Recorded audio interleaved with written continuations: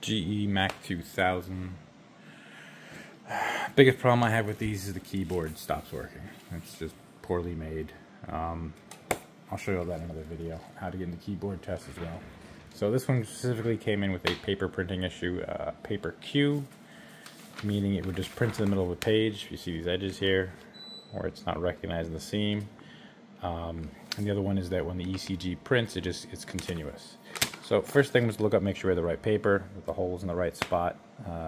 Googled it, checked GE's website to make sure, not just some aftermarket nonsense, and this is the correct paper, correct thickness, correct hole placement.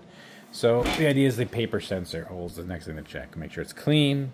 When I opened it, this was empty, so I can see that was off. So now I've got to pull the whole paper tray assembly to get to that. There are 4 screws on the underside to pull the cover off. Then there are 3 cables. You're going to have, yes, I've already done all this, a Molex connector, a ribbon cable, and be careful with this one. This is your communications Wi-Fi cable. Pull those off. Next up, I'm sorry, before that you're going to have to also open the paper tray to release that. And then there's 2 clips that go through here. See, sorry, this one and one right there. And you've got to release those from underneath here to separate. So now, next up, you're going to have to pull off your power supply tray. Disconnect the 2 cables, your input and your output, and then it's 6 screws. 1, 2, 3, 4, and these 2 guys right here. This whole thing will lift up, move it out of the way. Next up, you've got all these cables. These are also glued down as well as connected. 2 ribbon cables, 2 paper sensor cables, here, and 1 Molex connector that goes right there. These all have a bit of tacky or glue on them, so don't be afraid of putting a little force to remove those. Once those are all out, pull this ground cable. It's going to sit right here off, and then this whole assembly will pull out once you remove the adhesive from the cables.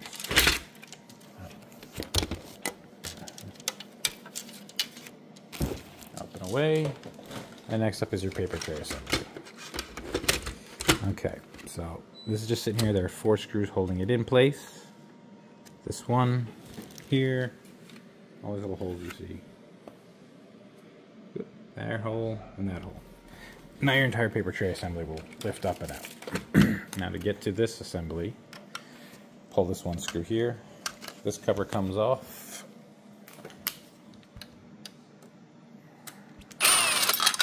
Try to lose your screws. And then you've got 4 left. This little sensor is holding one of the screws. That hole, and there's 2 more on the other side, there and there. And then all you have to do, flip it upside down like this and give it a little bit of force to slide this piece out. Let's see if I can do this while filming.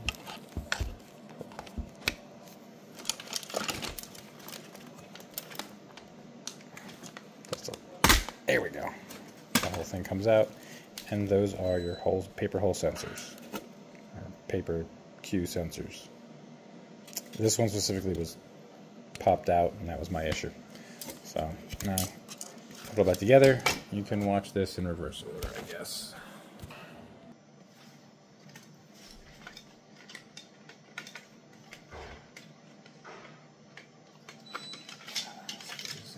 Again.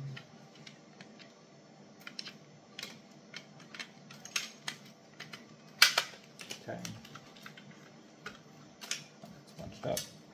Let's put the screws back in.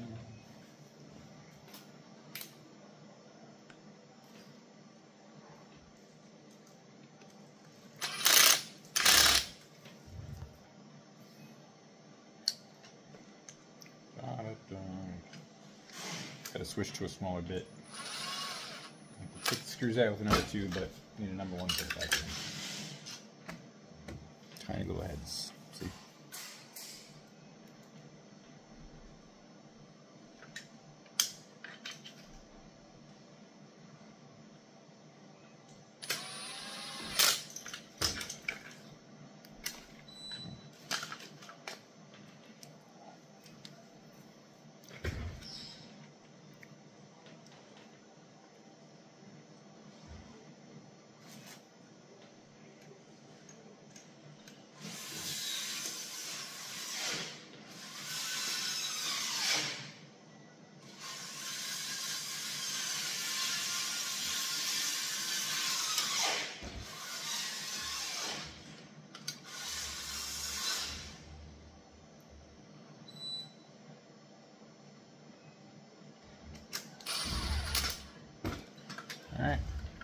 tray assemblies back together.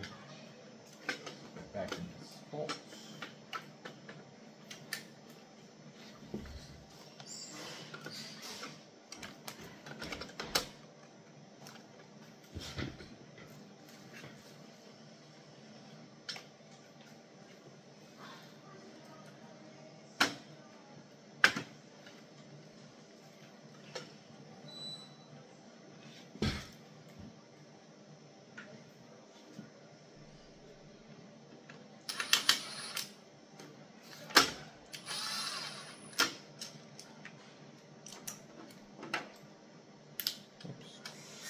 We got them.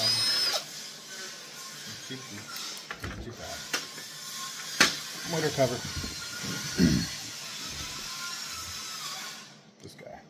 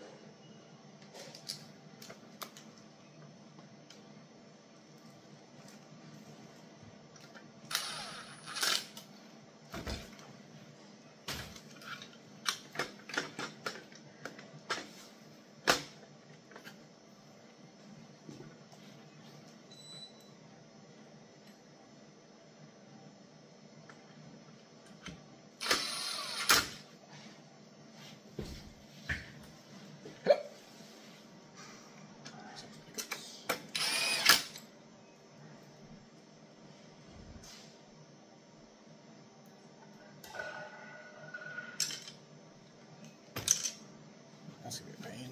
This is the part where having magnetic bits comes in handy. So, gotta switch.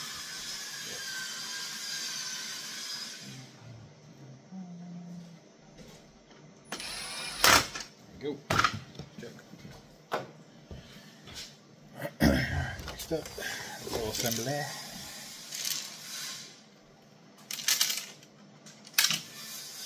I got some loose screws.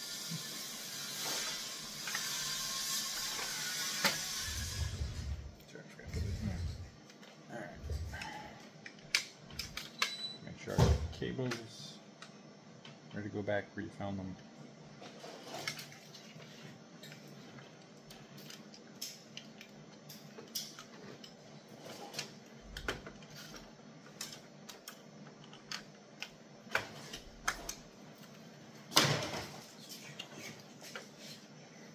Thank you.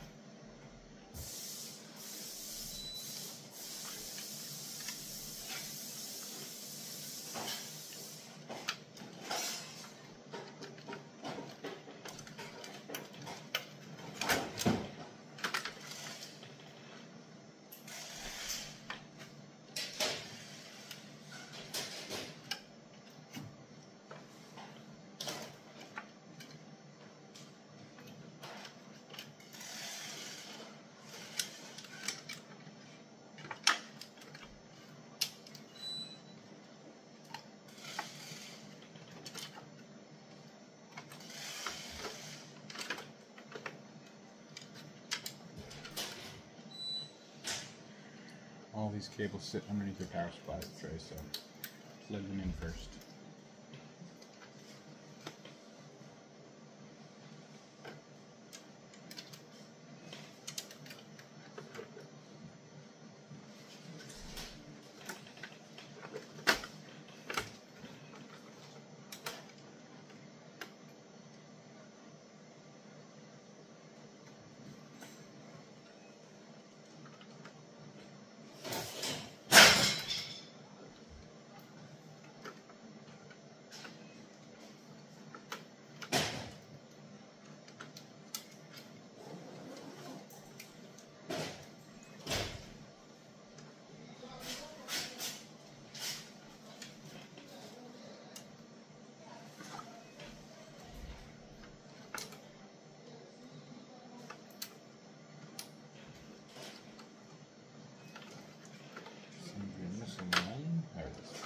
Black cable.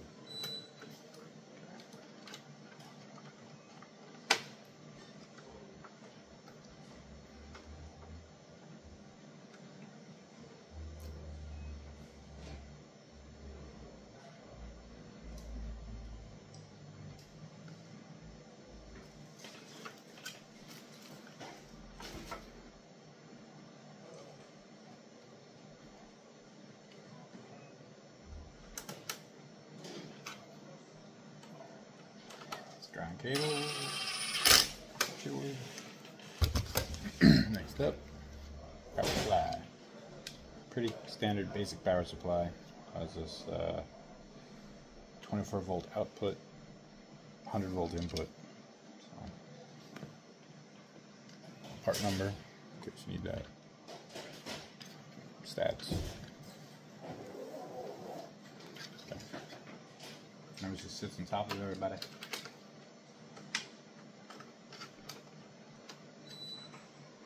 Connect this 2-pin input cable and our battery output cable.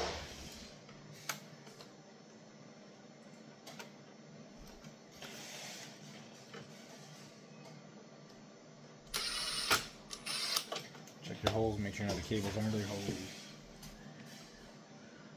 You're really in trouble if that is.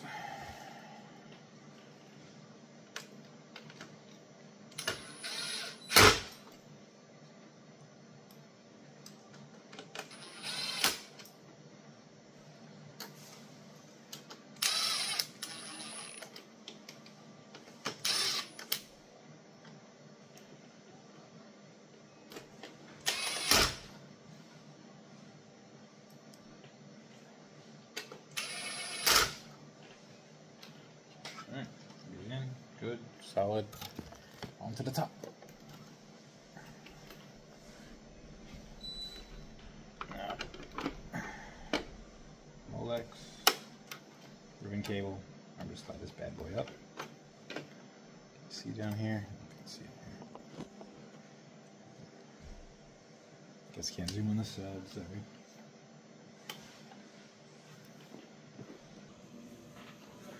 Slide this up. Make sure this is fully seated. See ribbon cable.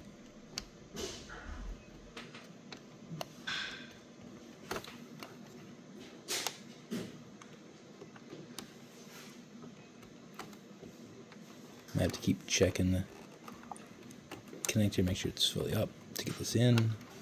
Alright, slide it down, lock it in place. I don't like the way that looks. Make sure it's sitting correctly. That looks better. Alright, now on to this little guy here, communications cable. Put that little antenna right. There you go, pops in, nice and easy. That's it. There's 2 clips. Flip it.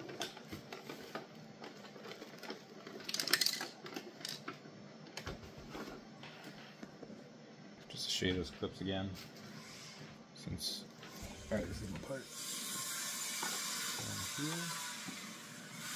Can you see that? Okay.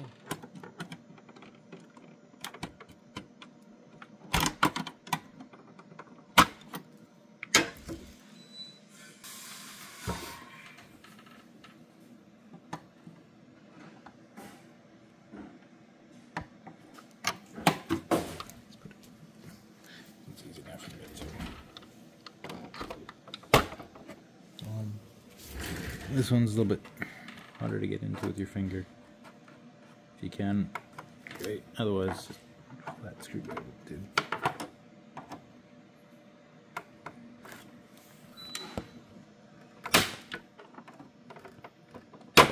There you go. Now, switch bits. Back to number 2. And 4 screws. 1, 2, 3, 4.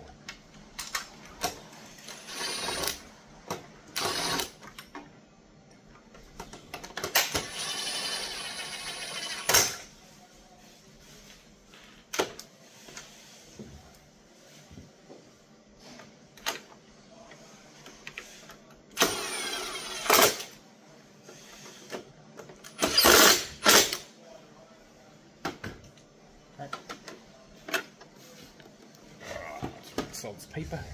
And we're ready to rock and roll.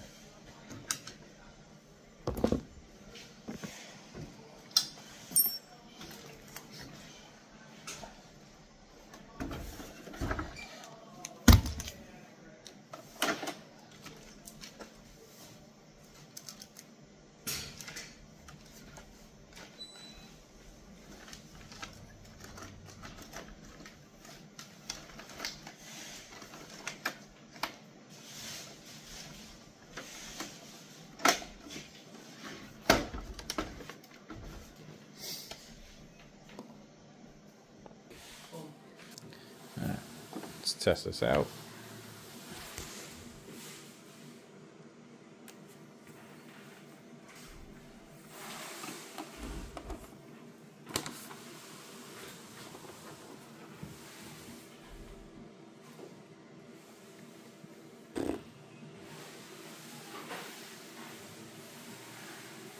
Boot up's a bit slow.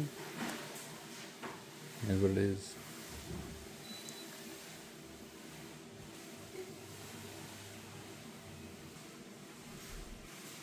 Here we are. Let's just tell it to print nothing. I have no acquisition module connected yet. Good, but I don't care. Let's see how this works. Yeah, we know it all snapped. Okay, oh, look at that. Pulling back in to line up correctly. Queuing. There's all the previous print. Anyway. May have damaged the paper, so we just had to fix that. So now it's going to kick out this page because it's not lined up. Video got a bit long. Okay. There we are. Marvelous.